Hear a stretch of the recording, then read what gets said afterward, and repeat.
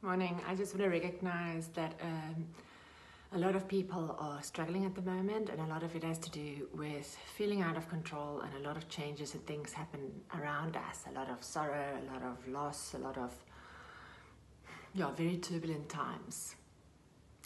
And most of the time with things like that, words elude. And I think what we can do maybe is just be kind and sincere and honest with kindness, but ultimately just be there for one another with lots of love and empathy and compassion. It's not just in businesses, but it's also in families and it's also in society that we see this. So I hope that all of you can find peace and calm during these turbulent times.